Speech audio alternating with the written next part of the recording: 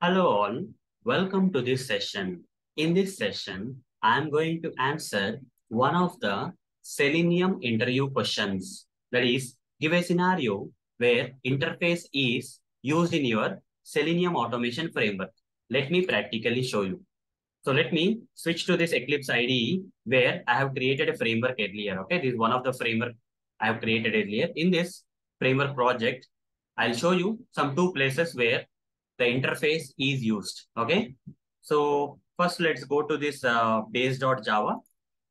Let's open this base.java in this framework.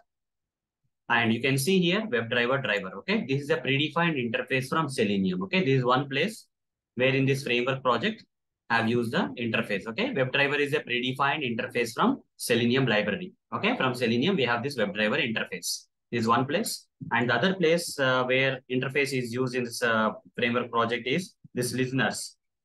Just open this my listeners.java that I have created as part of this framework. And here, this particular class is implementing this interface, okay? Implements interface.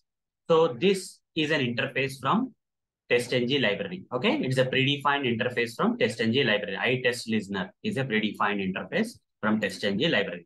So these are few instances or scenarios where the interface is used in my Selenium automation framework, okay? One is a WebDriver interface, other one is iTestListener interface from TestNG library. Okay, WebDriver interface is from Selenium library, where iTestListener predefined interface is from TestNG's library. Okay, so that's all for this session. Thank you. Bye bye.